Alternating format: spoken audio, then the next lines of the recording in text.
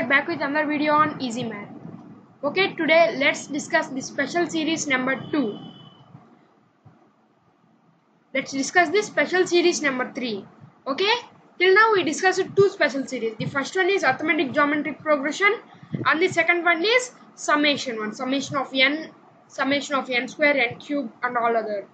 Today let's see special series number 3, that is series with difference in AP, difference of terms in an AP.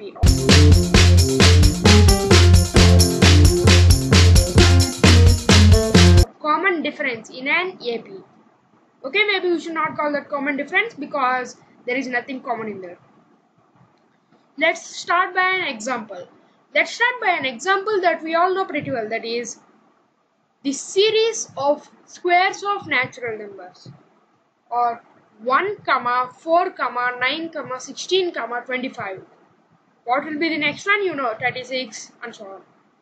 And why I have taken the squares as this series?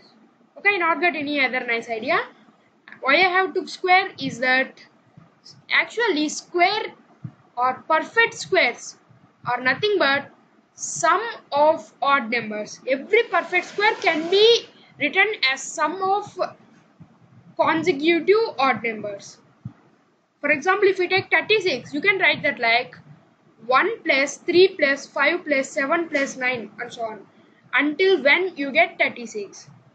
So I have taken the perfect squares.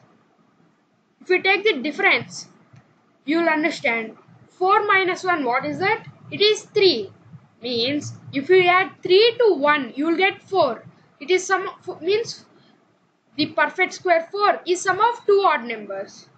If you take 9, it is 9 minus 4 is 5. Means 9 is 4 plus 5 or 1 plus 3 plus 5.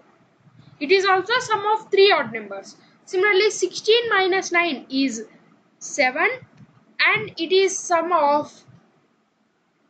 also sum of 4 odd numbers. 25 means sum of 5 odd numbers. So I have taken this series of perfect squares.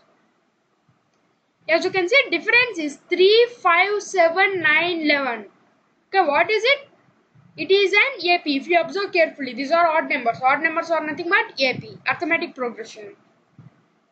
And if you want the general term of this sequence or nth term of this sequence, it is a plus n minus 1 by 2 into 2x plus n minus 2 into d, where a is the first term in the series, x is the first term in the AP, or it is a2 minus a1. a2 minus a1 is the first term, right? And d is the common difference of the AP, means a3 minus a2, which is the second term of the AP, minus a2 minus a1. Means it will become a3 minus 2a2 plus a1. a3 minus 2a2 plus a1 means if you know first three terms of the sequence, then you can find its nth term. For finding its nth term, we need three terms, minimum of 3 terms. Okay, and n, where n is the total terms in the series. Let's see how to derive them, because without deriving it will be difficult to understand that.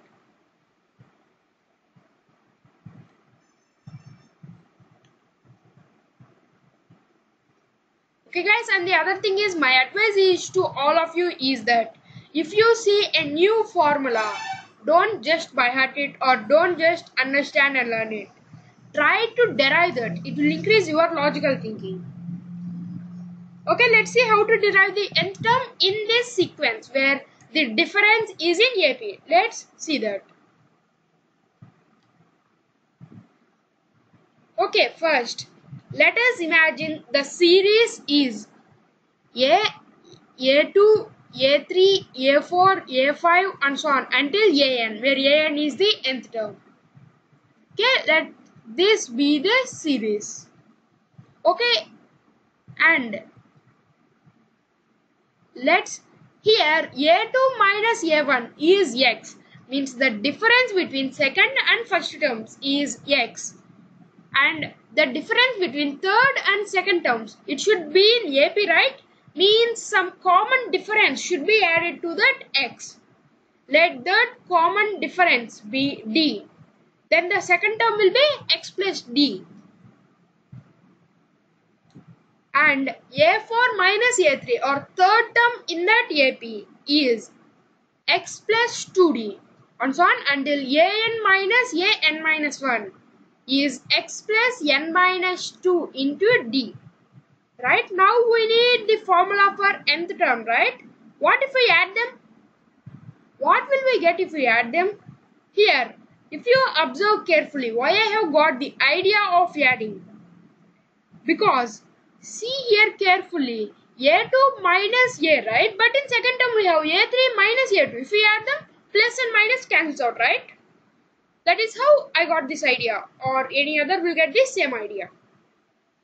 So if we add them, you will get all the terms cancel out except for an and minus a in the first term. So you will get an minus a is equal to x plus d plus x plus 2d plus x plus and so on until x plus n minus 2 into d. Why I have written n minus 2 into d? Because here if you observe in this sum carefully, last term is n minus 2, right?